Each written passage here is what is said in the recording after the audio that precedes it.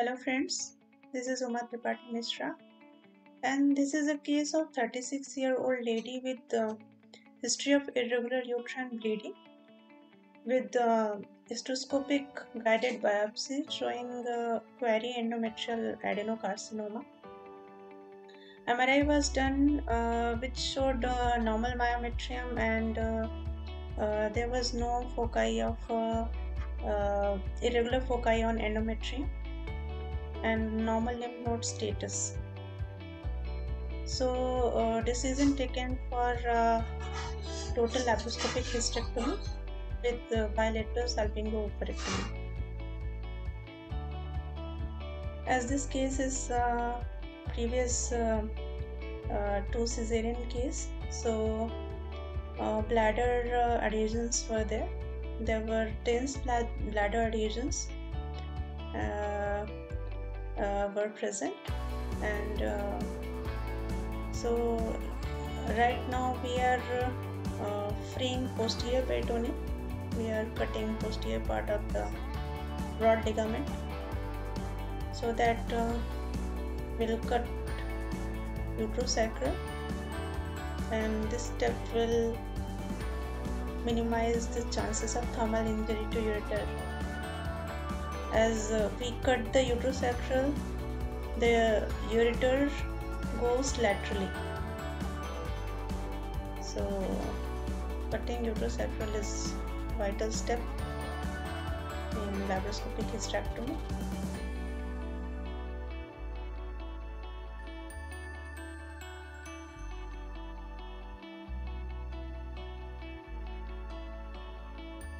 There was little ergonomic difficulty in this case as this patient is obese, very obese, and the weight is around 120 kg. So there was little difficulty as far as the port placement was concerned, and there was little difficulty during operative time as ergonomics becomes little difficult in such cases. So now we are coagulating and cutting infundibulate pelvic ligament. So before cutting and coagulating the infundibulate pelvic ligament, we should always visualize ureter. Sometimes ureter is medialized to IP ligament. So always look for the site of ureter. You can easily look for the ureter. Now, after coagulating and cutting IP ligament, we again will open posterior peritoneum and will cut uterosacral.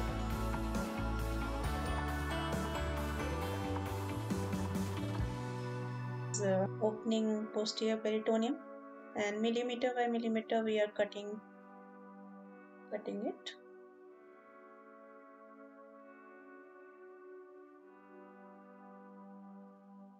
There was little venous bleeding which I have taken care of.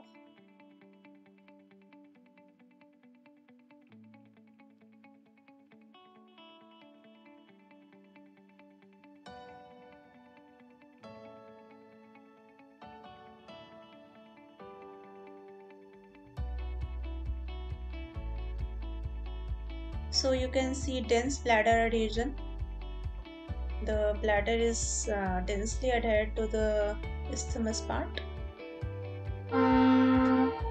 In such cases, it is very vital to find out the proper surgical plane, otherwise it may lead to thermal damage to the bladder, and which can later on cause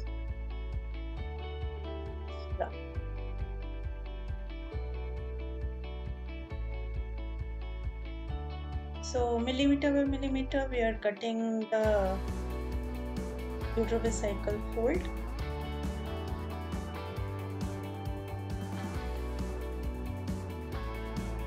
I have shifted my energy source from sharer to harmonic as there are less chances of thermal damage when we use ultrasound energy source.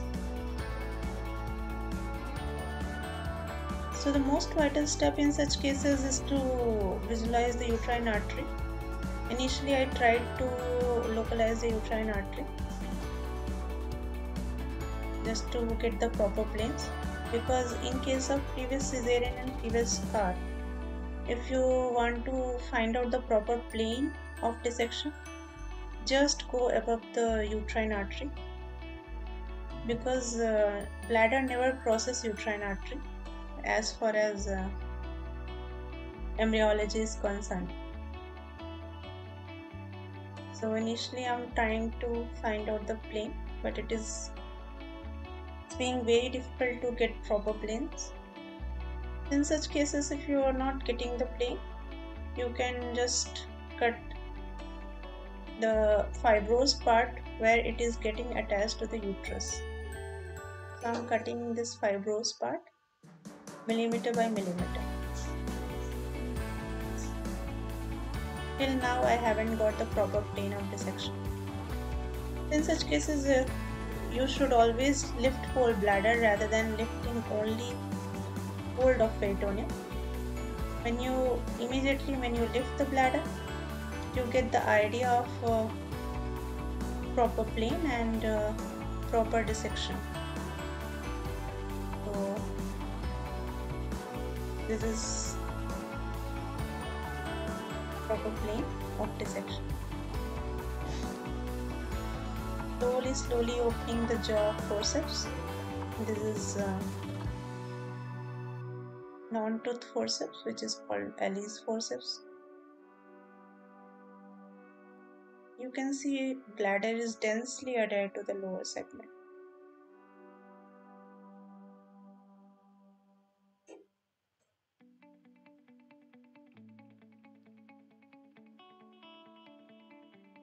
So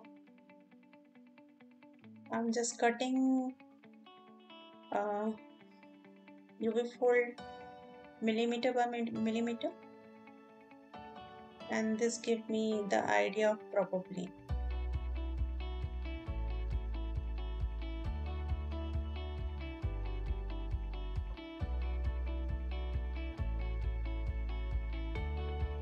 Again,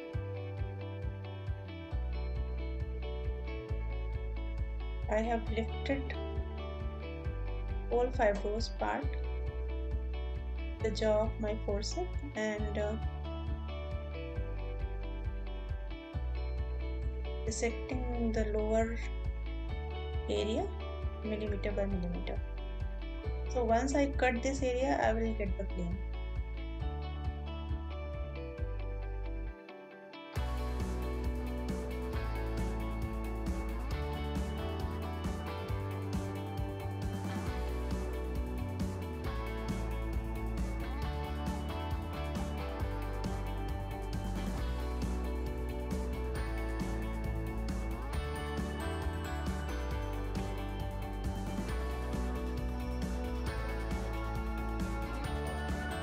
One more difficulty in obese patients which we encounter usually is the length of our instrument, which is usually standard and 36 centimeter instruments. It falls short sometimes. As in obese patients, when pneumoperitoneum is created, the height of abdominal girth becomes more, so the length becomes less. In very obese patients, we should always have one set of long instrument, which is generally used in bariatric surgeries also. But this case was done with standard length of instruments.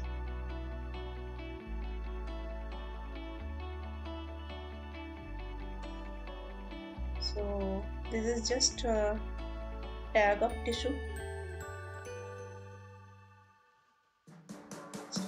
Slowly teasing this area so as to get the proper plane. As this area is very close to uterine artery, we can't cut without looking for vessel.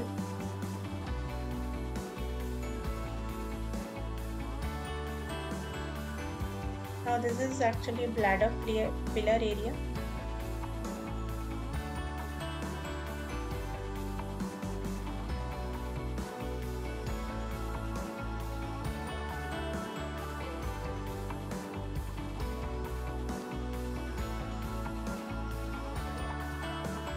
So this area has become cleared and the bladder pillar area has gone down.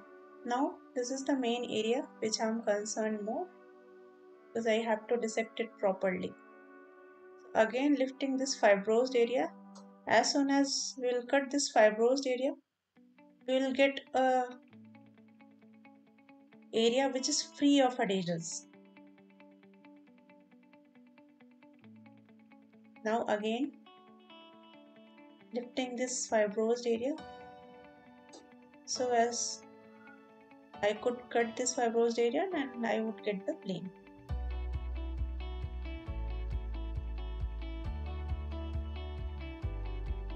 In such cases, don't try to do blunt dissection. Do sharp dissection as far as possible, because blunt dissection, one thing, it will lead to bleeding. Second thing, it will spoil your area of surgery, so it will become more difficult to operate. So do sharp dissection as far as possible.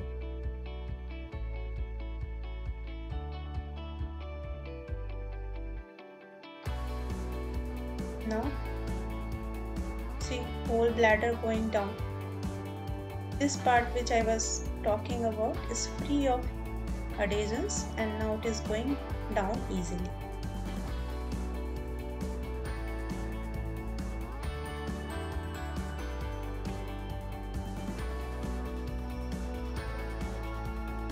Now my job has become little easier,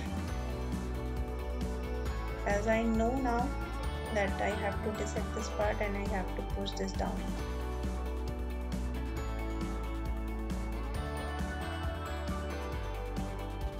So you should be very patient while doing such dissections and be as gentle as possible and try to lift whole bladder rather than lifting only UV fold, because once you lift whole bladder, RCO2 also helps in dissection. Second thing, it helps us to get proper plane of dissection.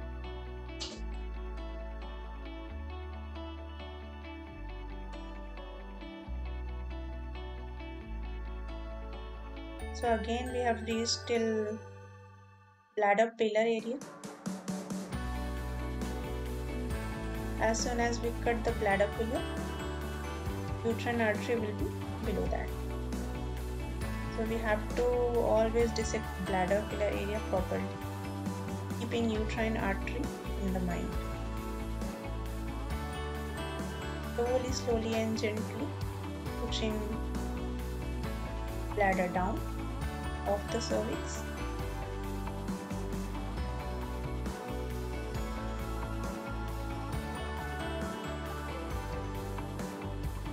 Again, this area, there are bladder adhesions, so we have to push this also.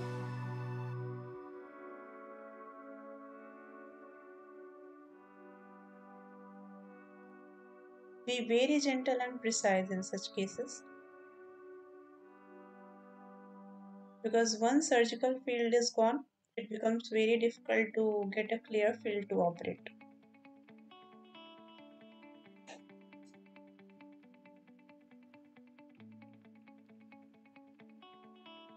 Again, cutting right side round ligament and the UV fold.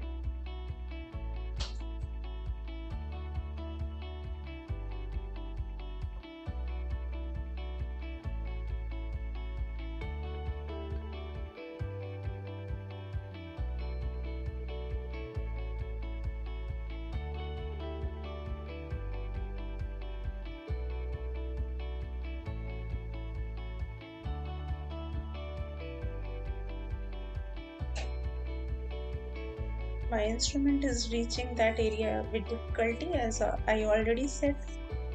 The length of instrument falls short in obese patients.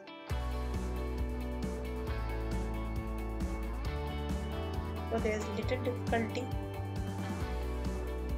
in taking instruments to that.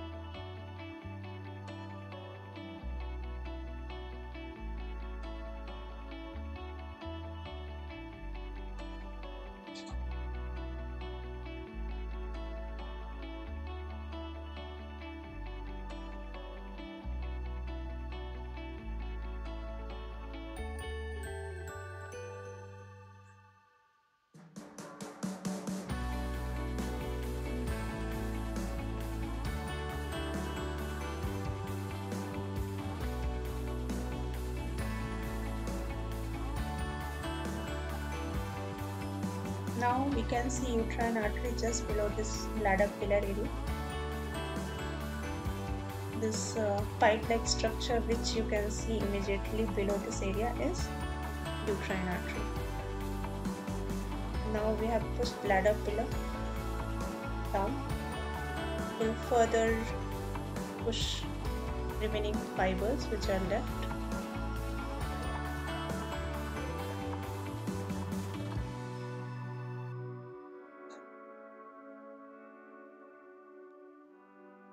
My assistant is taking grab of bladder as bladder pillar of this area has to be pushed down further. Before coagulating uterine artery, we have to push bladder pillar so as to avoid bladder injury.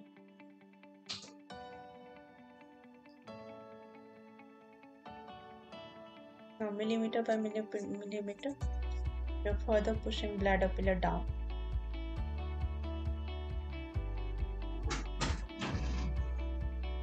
Mama.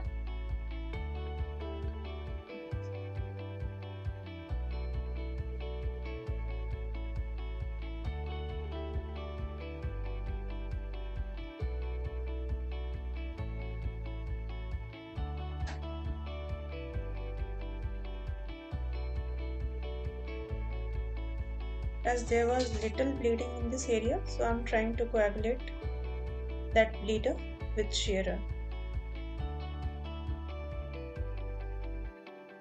As we all know, harmonic is a good dissector, but poor hemostatic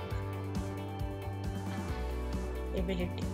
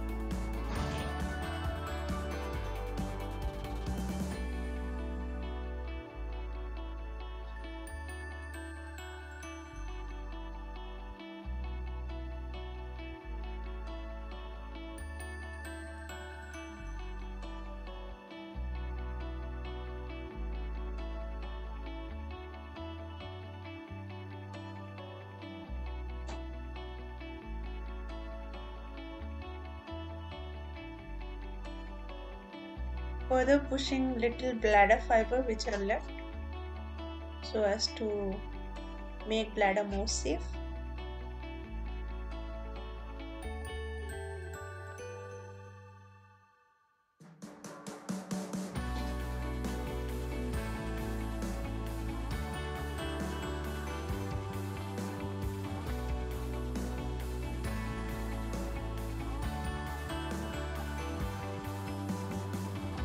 Now you can see tortuous uterine vessel, and we can coagulate now.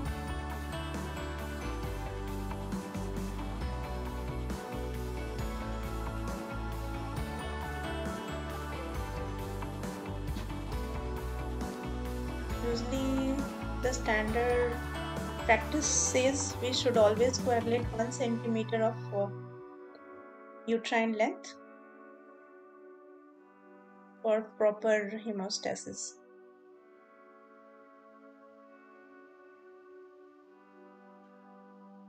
We coagulate the vessel till bubbles stop coming. As the stoppage of bubble shows proper coagulation, which shows proper desiccation of the area.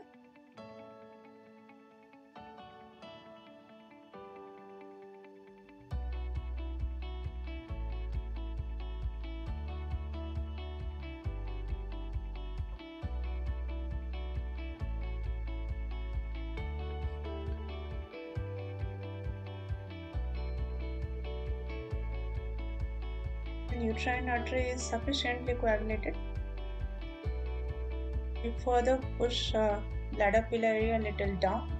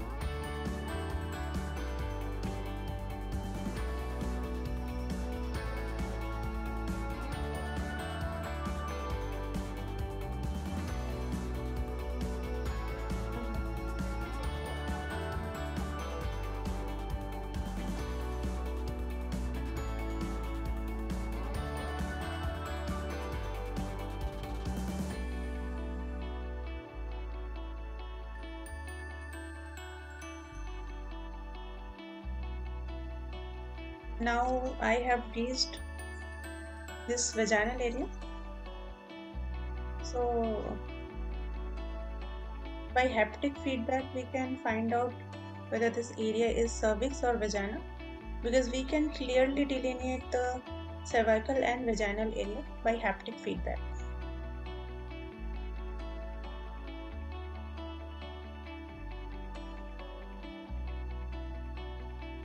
As the bulge of cervix is not there, the vagina becomes little flat and you can see vessels running down there. So you can make out this is vaginal area.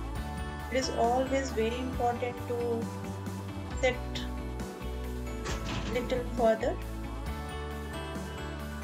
So when you start taking suture bites, your bladder will be sufficiently down and will not come on the way.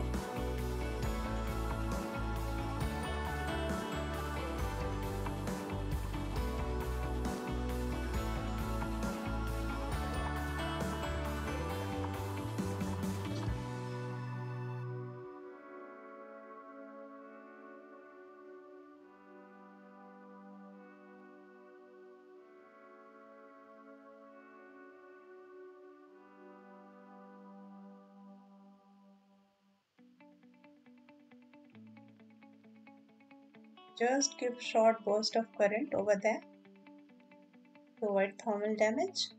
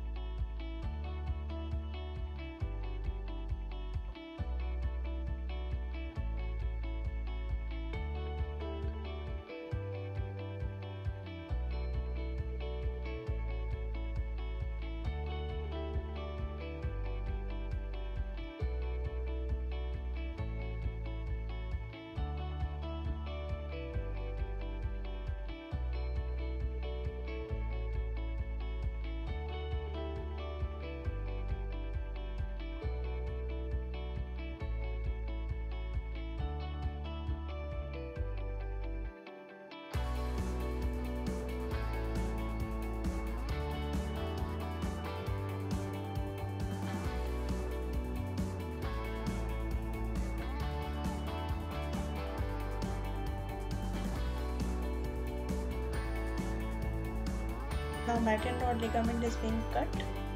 Now again posterior area is visualized, and you can see the stump of uterine vessel. We are trying to open the wall, being coagulated and cut. Further coagulating first to ensure proper hemostasis, and it will not bleed further. After cutting uterine vessel, we further push bladder pylori a little down.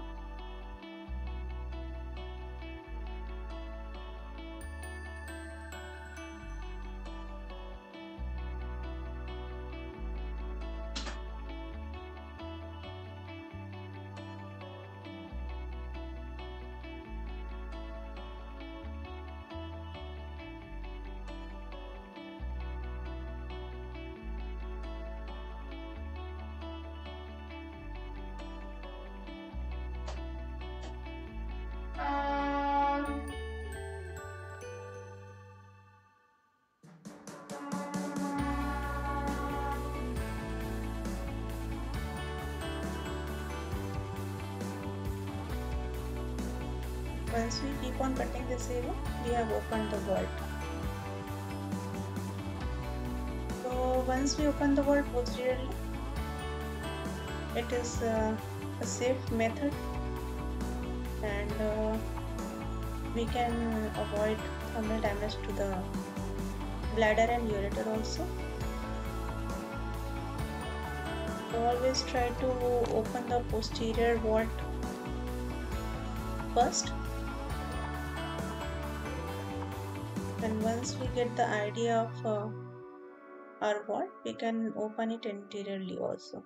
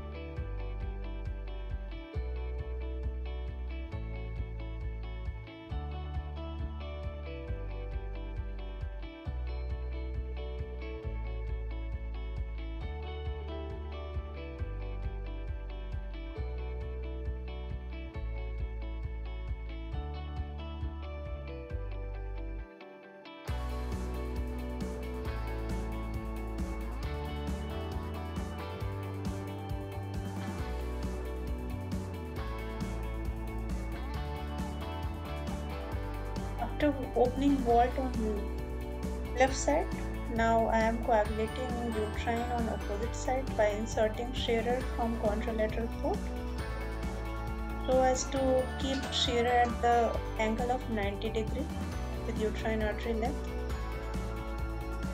as it's very important to coagulate uterine artery at the angle of 90 degree for proper hemostasis. Now I have started cutting Macken rod ligament, millimeter by millimeter cutting it, and uterus is being released. Once you start cutting vault without the help of vaginal tube, you get a haptic feedback so as to where exactly your vault is going to get open, and you can separate uterus without help of vaginal tube.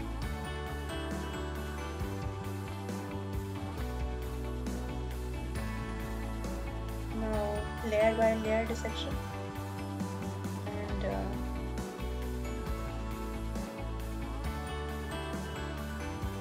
uterus is getting freed, and now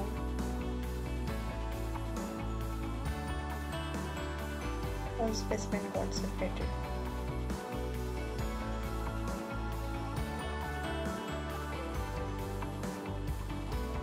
We have removed uterus with cervix with bilateral adnexa, and now suturing the vault with number 1 round body polyclapia.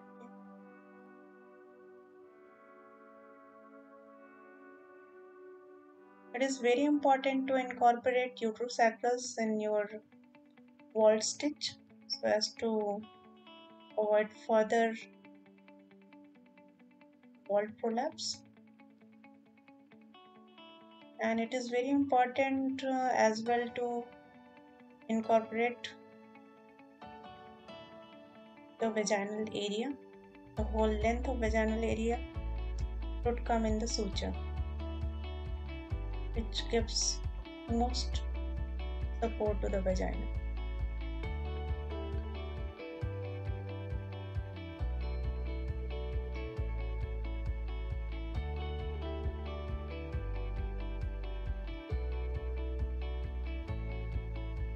Two interrupted sutures of vicryl are enough for closure of vault.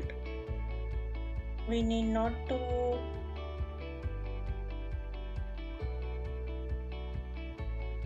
take continuous suture, and it's also a personal choice of a surgeon how he or she is comfortable with that.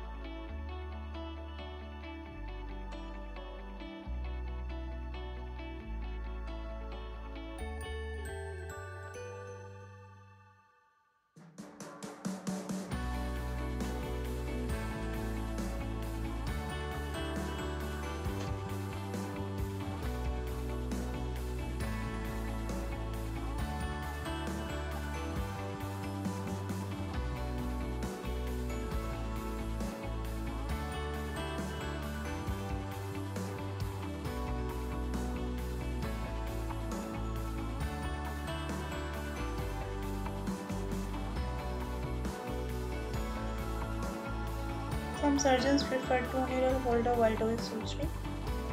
I prefer 1 needle holder and 1 Maryland for the suturing, so it's basically a personal choice.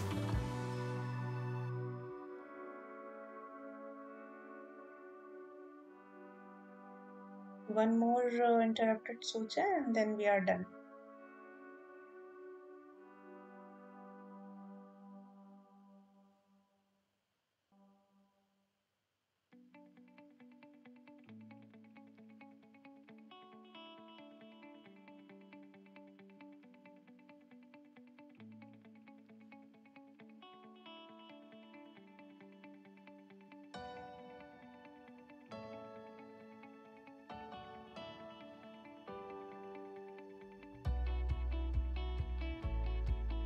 Post-surgery bladder was instilled with 200 ml of methylene blue dye, and bladder integrity was checked and confirmed.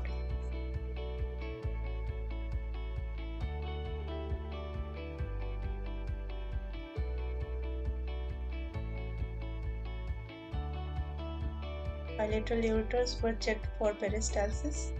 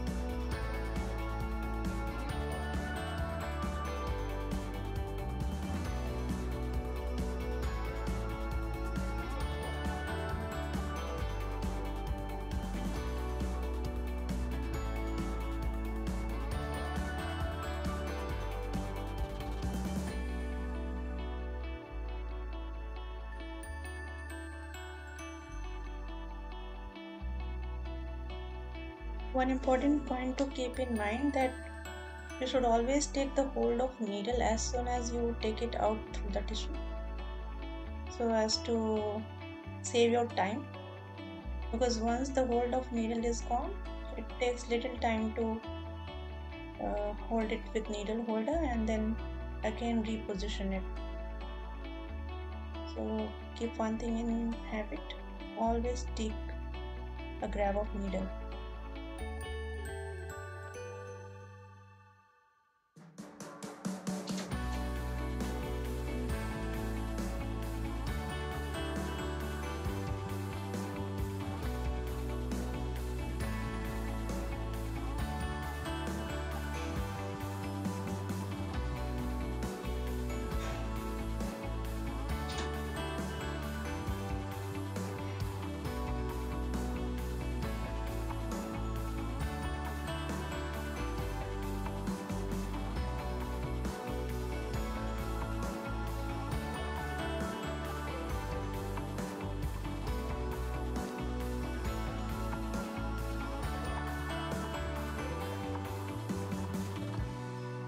So thank you so much for watching the video, and please subscribe to my YouTube channel for further academic videos.